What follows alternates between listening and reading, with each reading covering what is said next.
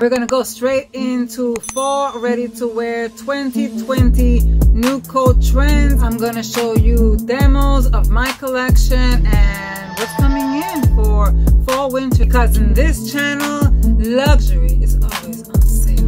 Oh, el pintelabio que tengo puesto para este video es by Bite Beauty y se llama CAVA. Hit it, bitches! Número 1, capes. Fucking capes a la Loewe. Loewe has it all over the runway. Givenchy, Paco Rabanne, you know, all my friends. Cape was in like a couple of years ago because I bought a cape back then. Exactly what year, I can't remember, but I still have my cape. I wear it all the time. For me, it's not really about trends per se. It's nice when they do come into fruition, into trends, because then it gives like the go-ahead for many designers to come out with their own particular look or take on it, and therefore it gives us more to play with, right? It just enhances the fact that we're going to find a cape style that we like. This is the one that I have in my collection. This is one of the ways that I would rock it. A cape is super efficient because to me, all I gotta do with a cape is just throw it over.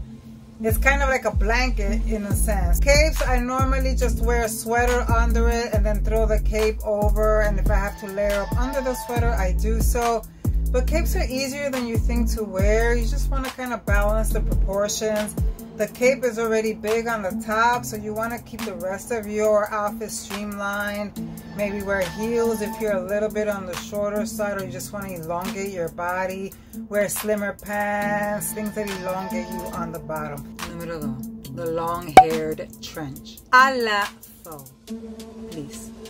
Faux long-haired type of coat. This could fall into the faux fur category for me, but let's keep it faux fur because I love animals. You know, the shaggier the better type of look. This is the one that I have in my collection. This is faux fur. I feel like the quality of faux fur have increased dramatically to the point where you would find luxe looking on real fur coats. This is a trend that never goes out of style. Every year, every winter rolls around, I will cram my way into some faux fur coat that I have in my collection. Take out what's in your closet if you already have it. The way to make it new is like maybe change the belt if it comes with belts.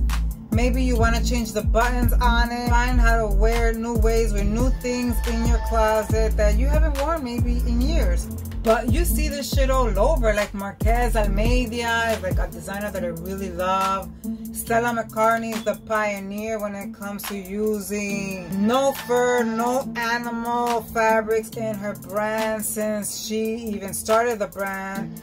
Completely ethical and sustainable, so maybe that's a brand you want to look into if you're looking for higher end pieces. Miu Miu has it on the runway. Come in many different price points. This is just a guide to help you. Número 3, anorak / parkas. It's that freaking time of year where you're gonna start seeing the cold, fucking cold of course, but you know, the rain, the sleet, that cold, dreary, gray type of weather that I hate. So we're gonna need like the performance type of jacket. This is the one that I have. It fits the trench look here. For me, this is a jacket that I found at a thrift shop, at a local thrift shop. And this I treat it as my waterproof type of jacket for those days. Not when it's uber cold because it's a lighter type of jacket, but like in the in-between weather where it's raining, it's damp outside.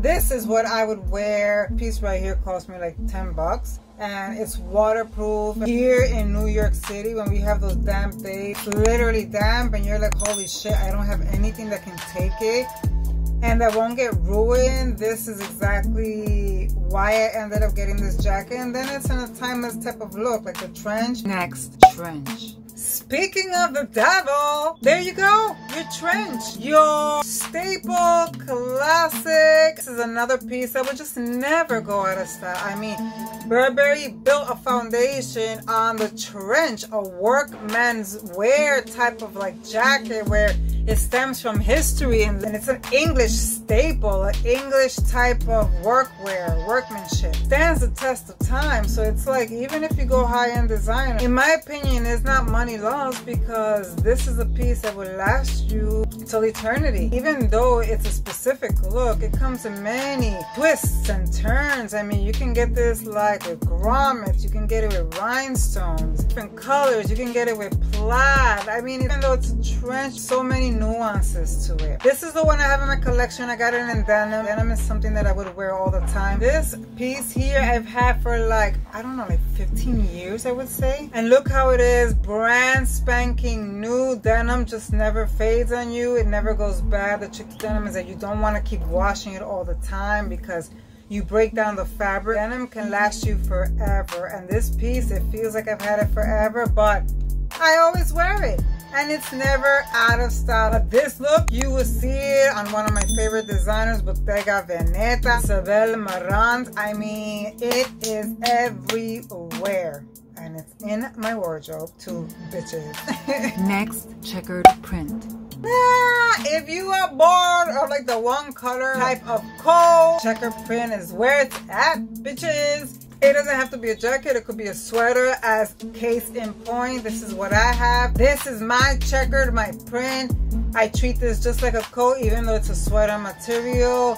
I will layer up lightly under, because it's already a bulky material, so I don't want to wear thick sweaters under it and then take away from the sleekness of this. You kind of want to keep everything under very slim and trim as far as materials and fabrics that you're wearing. This is another convenient and interesting piece to have in your wardrobe, because it just breaks up the monotony of having so many solid colored tones or maybe dark colored tones, and something like this incorporates neutrals with a kick of some type of color, just to give it variety and give it fun and give it some vibrance. You know what I mean?